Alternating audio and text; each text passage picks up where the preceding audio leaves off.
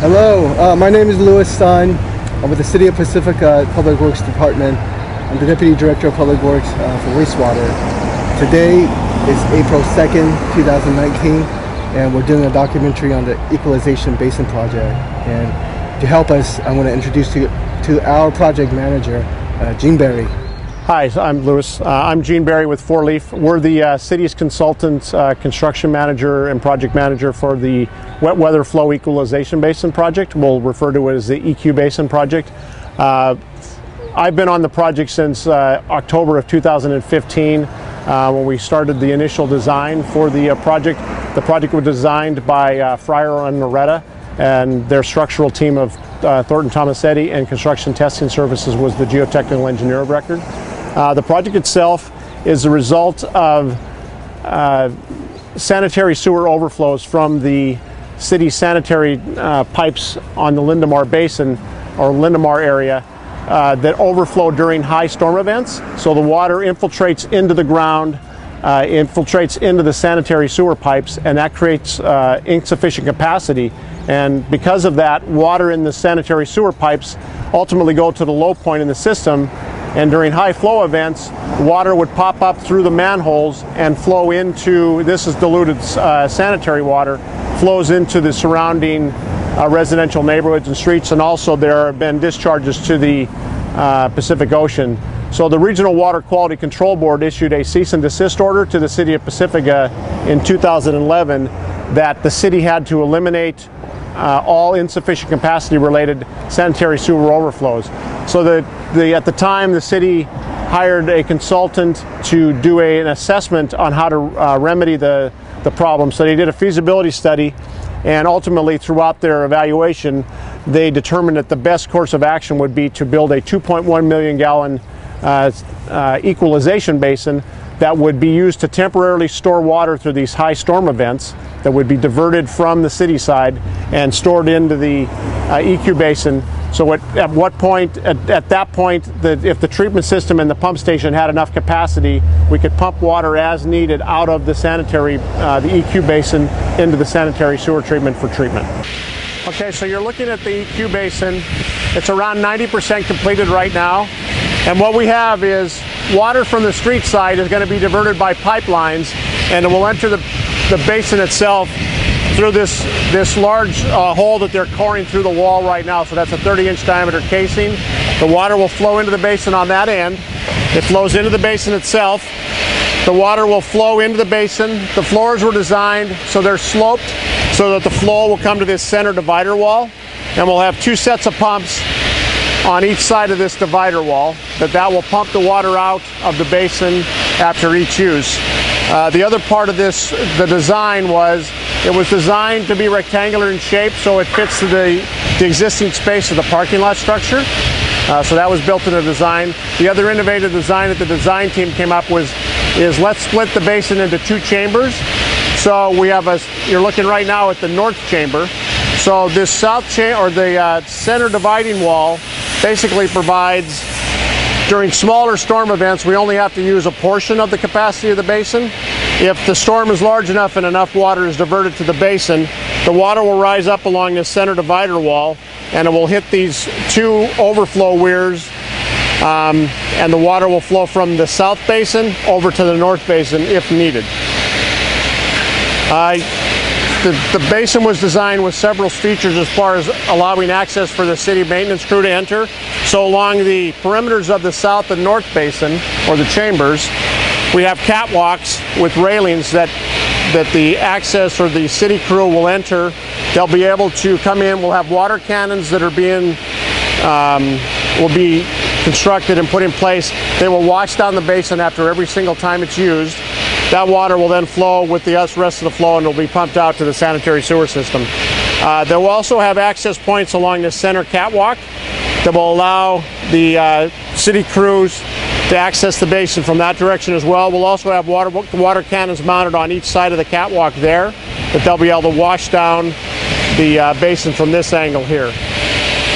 What you're looking at here is we have these center columns are part of the overall structure. They support the roof of the structure because ultimately this structure will act as the roof of the parking lot structure that will be used for the community center. We'll restore this as a parking lot, and so these center beams and columns support the structure and support the roof itself. They also provide rigidity for the basin itself.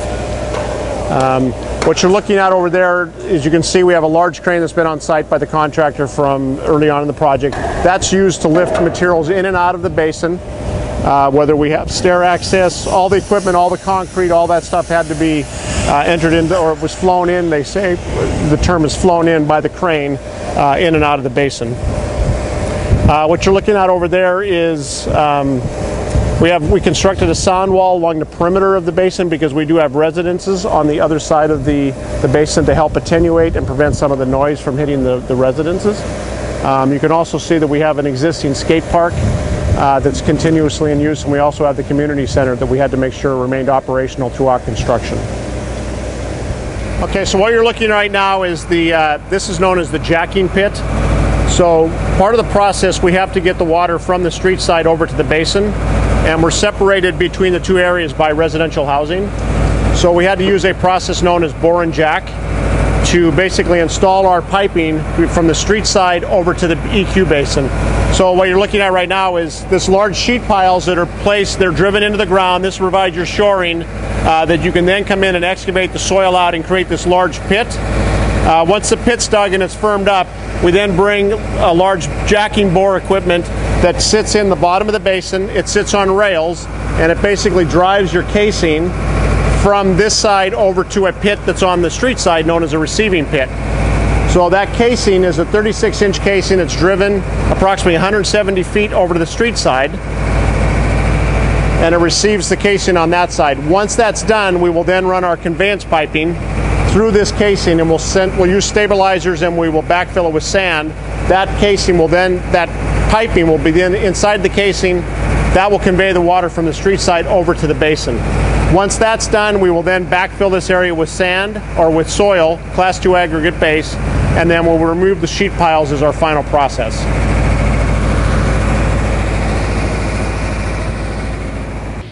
Okay, so as I mentioned, the project's around 90% complete right now. The next main event that's going to happen, next item, is going to be installing the roof planks. So the roof planks were prefabricated at a fabricator down in Bethlehem Steel down in Bakersfield. Those roof planks will be brought in one at a time on trucks. They will place one plank at a time. That's going to start next week. So at this point, we'll start placing roof planks on top of these beams in between, and they will stagger them per the construction drawings.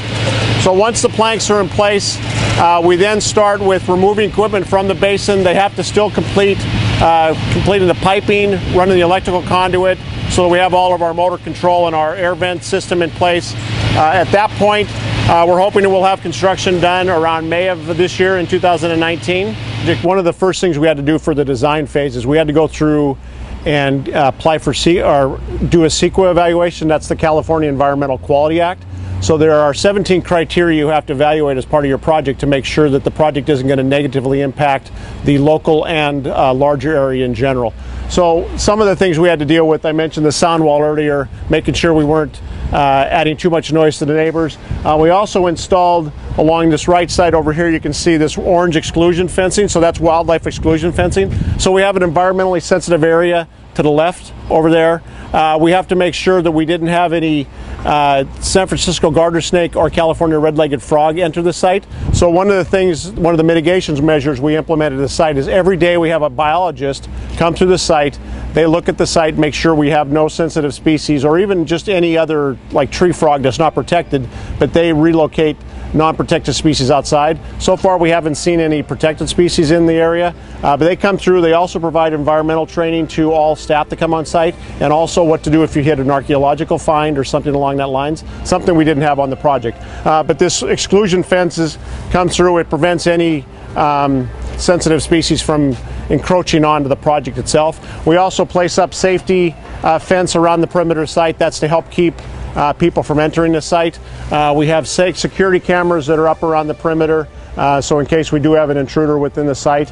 As you can see, this area here is the driveway entrance to the site. It created a lot of logistical issues during construction, because you can imagine we had to excavate more than 23,000 yards of soil from the site and take it off site, so we had to do one truck at a time.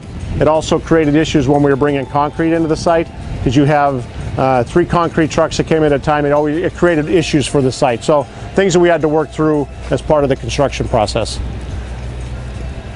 All of the groundwater, as we're doing the excavation, we actually are dewatering the site within the basin, but that was also by design, so we're only dewatering groundwater within the basin, and we didn't dewater outside and create any potential subsidence issues for the skate park, the local residences, or the community center. All that water's pumped through above ground piping, and it goes into that red storage tank before it is ultimately discharged to the sanitary sewer system.